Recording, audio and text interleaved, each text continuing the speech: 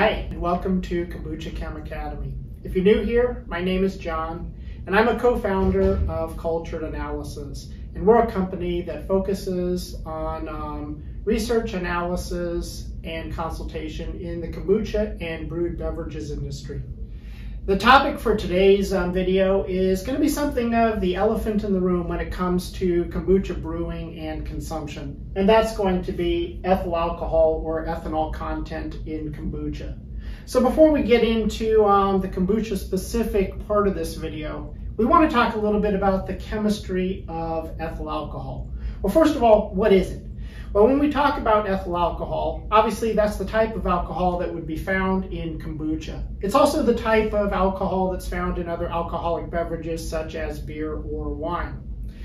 Now, getting into the chemistry side of this, what we'd like to look at first is the specific structure, the chemical structure of ethyl alcohol, which I show you here on the board. So what we have is essentially a carbon-hydrogen chain, as you see here on the left-hand side of the molecule, attached to an oxygen-hydrogen group, which is known as the alcohol group of the molecule.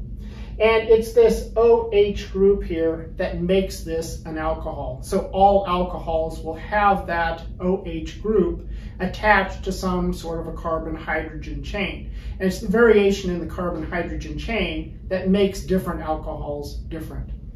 So this specific alcohol, we can name either ethyl alcohol, sometimes it's referred to as ethanol, and often we shorthand it as ETOH, with the ET, of course, representing ethyl.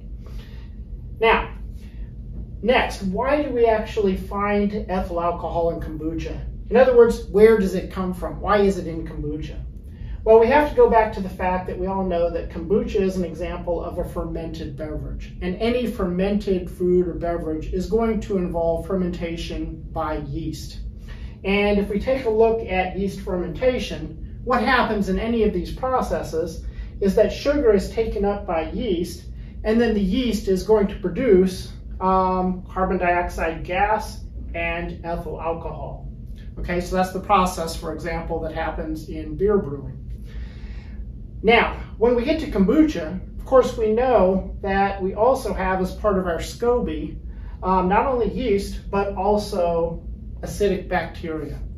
And what happens here is that the ethyl alcohol or the ethanol that's produced by the yeast is then consumed as food for the bacteria along with sugar to form the characteristic organic acids such as acetic acid and gluconic acid that we find in kombucha.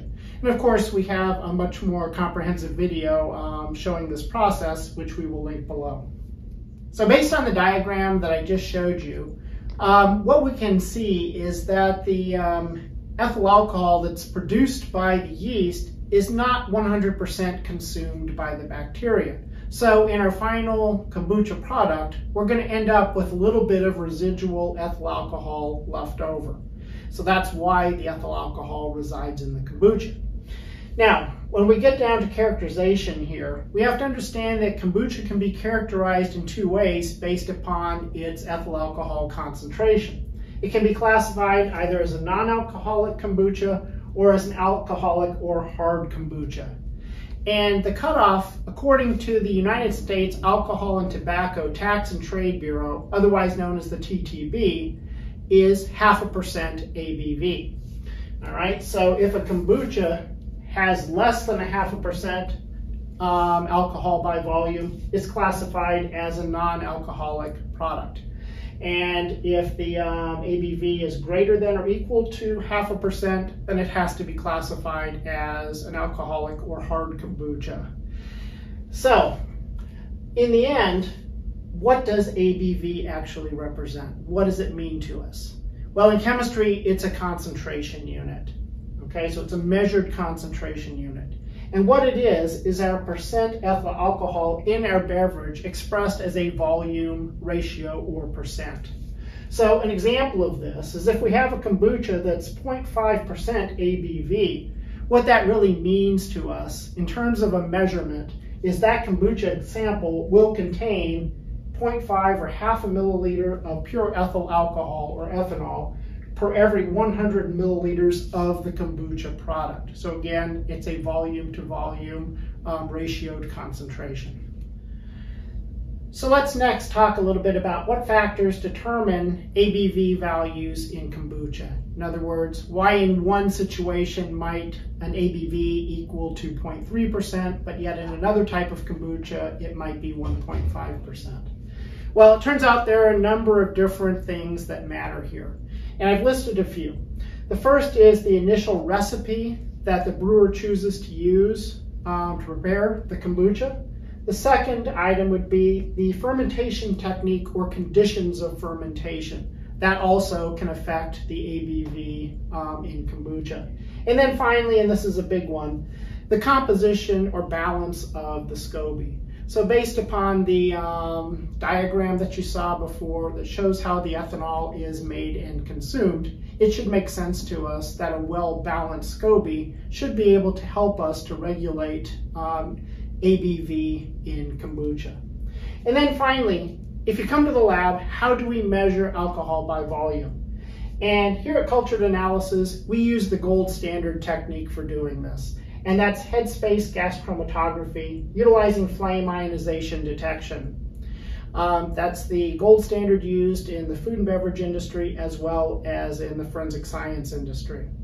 So it's going to give the best possible value, the most accurate value that you can get.